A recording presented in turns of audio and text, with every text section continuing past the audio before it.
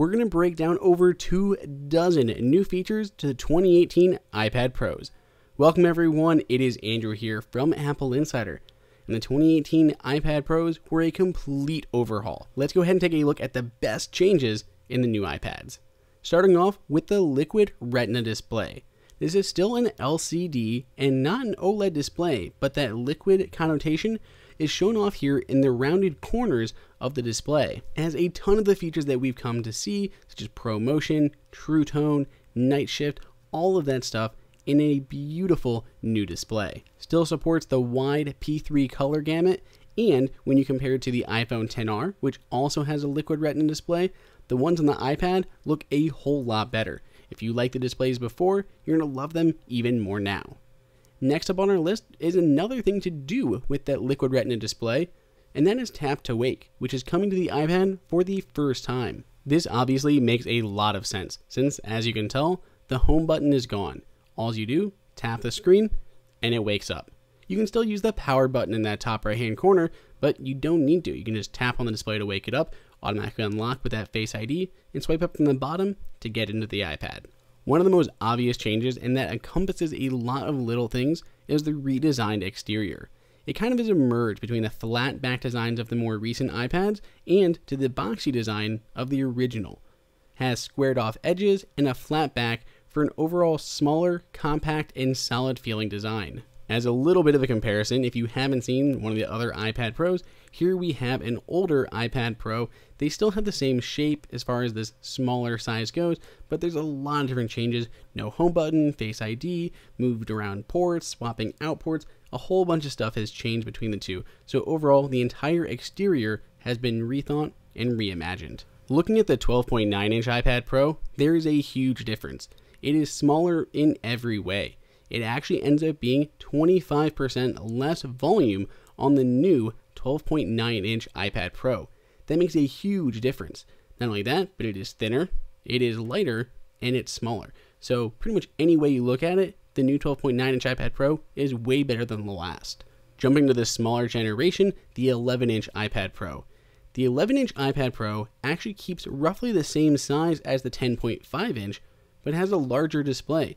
It's kind of a win-win. It was already a great size, but now it has a bigger display. It takes more advantage of all of that real estate, shrinking down those bezels. To get into your new iPad, Face ID is here to stay. Ditched is that home button and Touch ID. It works pretty much the same as it does over on the iPhone, but it actually works a little bit better because it works in any orientation. So no matter how you rotate your iPad, you can always unlock it with Face ID. On the iPhone, it really only works straight up vertical. It registers the same way, just rotate your face around twice. And because the iPad is kind of a shared device, you can register a second face, or alternate ID as Apple puts it. That's kind of the real reason that Apple created alternate ID, for multiple people to use one iPad without having to type in the passcode every single time.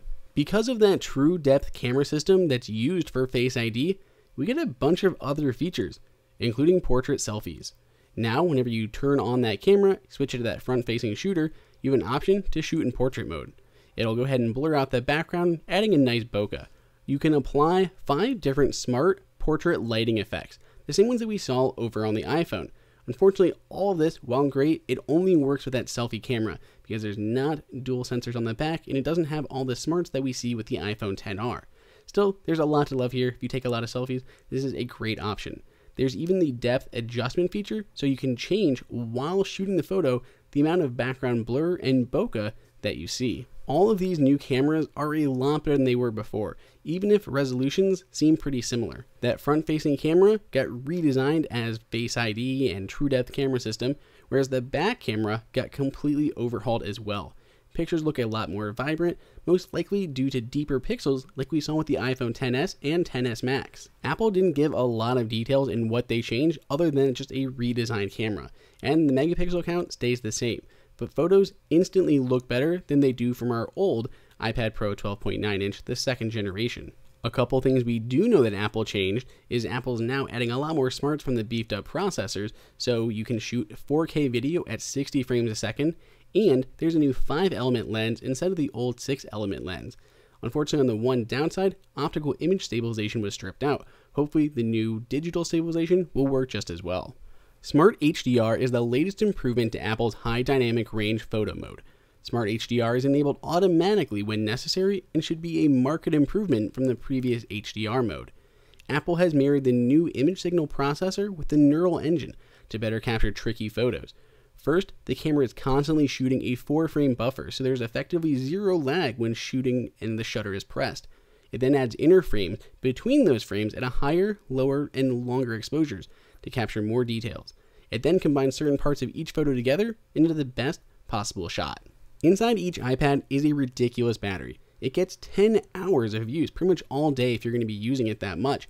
And instead of a 12-watt charger, Apple has now upgraded and included an 18-watt USB-C charger. So this is going to help you charge your iPad a whole lot quicker.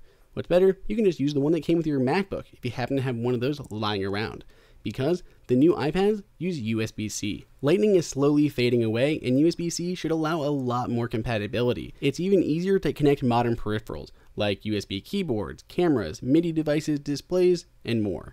Another great feature of that USB-C port is power out. Yes, you can finally use your iPad and the massive battery that is built inside of it to power your other devices.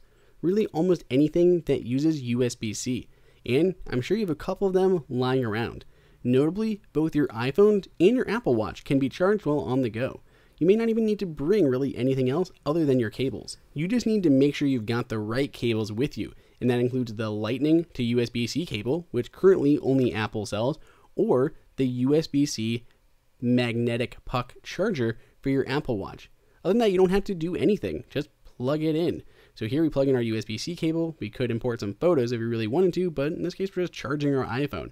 And the same thing happens with the Apple Watch. We unplug our phone, get rid of that, plug in the Apple Watch, it immediately starts charging right away, nothing extra to do, just plug it in like it's a normal USB-C outlet. Powering the new iPad Pro is the A12X Bionic processor.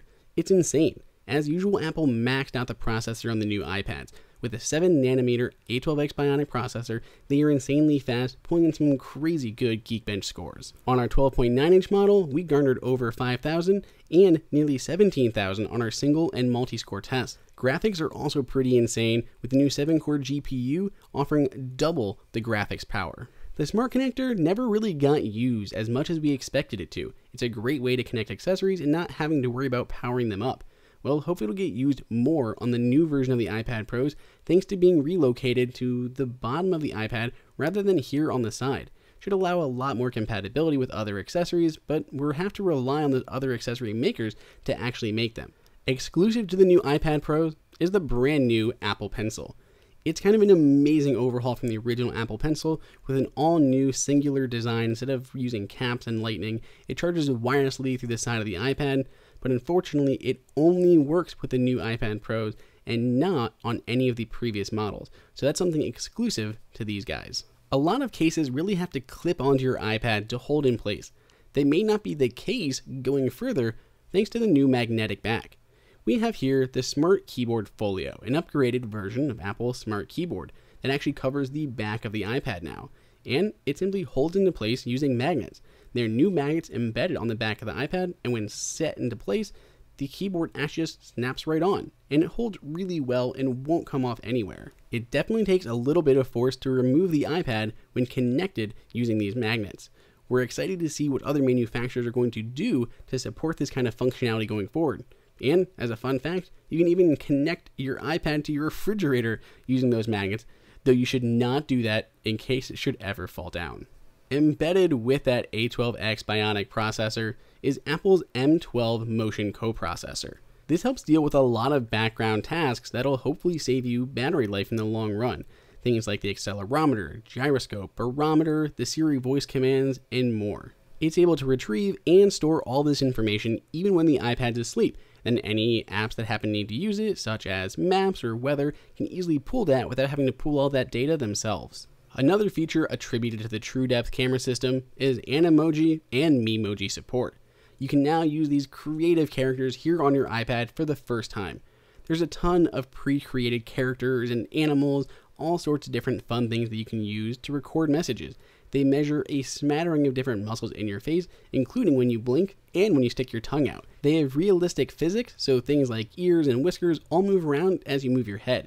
As you talk, their mouth moves, and you can record recordings up to 30 seconds and then send them through messages. Or using Memoji, you can create your own characters, choosing skin colors, hair, accessories, pretty much everything you can think of. There's like millions of options to create your own little characters, create your own little sayings, and send them on your way. What's better is you can use any Animoji or Memoji as a sticker. Simply strike a pose, hold on to the face or the character, and then drag it into your conversation.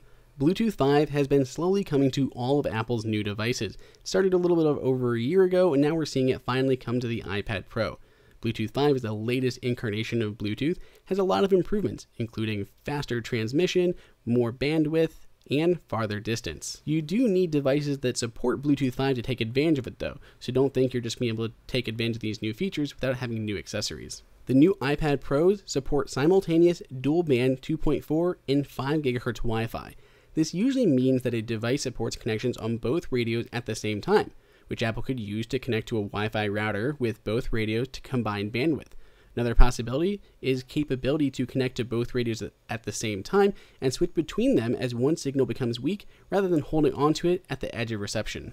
In other wireless news, we have gigabit class LTE. Now, unfortunately, this is just the Wi-Fi version of the new iPads. I opted to skip out on the cellular version this year, so we couldn't actually test this out. But just like on the iPhone XS and XS Max, we saw huge improvements when using that gigabit class Wi-Fi. Of course, this depends on your location and your carrier to actually support it. Like Apple does many times with new devices, they've included several exclusive wallpapers on the new iPads. In fact, there are 8 new wallpapers that you can only find baked into the new iPad Pros. Heading into settings, wallpapers, you can see all of them available, and you've probably seen them already in a lot of Apple's marketing images. They're very bright, artistic, colorful, and really fun. So if you like these new wallpapers, you can try them out if you get the new iPad Pros, or you can probably just find them online. Apple is upping their audio game once again. All of the speakers on the new iPad Pro are significantly improved. There are 4 speakers, 2 on the bottom and 2 on the top. And no matter which way you tilt your iPad Pro, they keep that aligned so you're getting true stereo sound. The new ones sound much better than they did in the past and support wider stereo output. Whether you're listening to music or watching an HDR movie, you're definitely going to notice a difference. Thanks to some internal improvements, Apple is now able to offer 1 terabyte storage options on the new iPad Pros. Of course, throwing things up into iCloud is handy and using all those cloud services, but sometimes you still need to store things on your iPad and not worry about reception or cellular. And if you take a lot of photos, it could definitely come into play. For the first time, instead of 512 gigabytes, the new maximum for the iPad Pros is 1 terabyte. Going along with that 1 terabyte storage is upgraded RAM. All of the capacities still use the same 4 gigs of RAM unless you pick up the 1 terabyte versions in either size. If you do, you'll get 6 gigs of RAM. Looking at audio once more, the microphones got a huge boost over the last generation iPad Pros. Instead of dual microphones, there are now 5. You'll find 1 located on the side, 2 or 3 rather, looking at the top of the iPad. 2 are just those individual pinholes, and the third one is kind of hidden. And then a 5th one right there in front by the camera. Whether you're just making memos or you're recording some great video, these new microphones are really going to help. Apple sometimes uses iPad as a testbed for cutting-edge wireless protocols, including the proprietary Apple SIM. This was included in the iPad Air 2 before the technology was embedded in the first generation iPad Pro. For 2018, Apple is moving its embedded solution to eSIM for wider carrier support, though Apple SIM is still supported as a physical card. Last year, iPhone gained support for QZSS and Galileo satellite systems. This year, iPad is including support too, for both Galileo, Europe's global satellite navigation system, and QZSS, Japan's regional quasi-zenith satellite system. Once more, thanks to that new A12X Bionic and USB-C, we have 4K monitor support. Your iPad can now connect to 4K monitors over USB-C and gets charged at the same time. Either using an adapter or USB-C cable, you can use an external monitor to enhance your workflow. Certain apps can even display different content on an external monitor, such as iMovie, which allows us to actually preview our creation while we're editing. We can see this becoming even more useful as developers start to think of other innovative solutions for this monitor output. No matter how you look at it, whether you're looking at the new 12.9-inch iPad Pro or the 11-inch iPad Pro, this is the biggest update ever to an iPad. If you want to pick one up for yourself, you can find the best prices below in our price guide, and let us know your favorite feature down in the comments. If you enjoyed this video, like it and hit that subscribe button. Also, check out our price guide, which makes it extremely easy to find the best deals on Apple products updated daily. Be sure to follow us on social media, and we'll see you in the next video.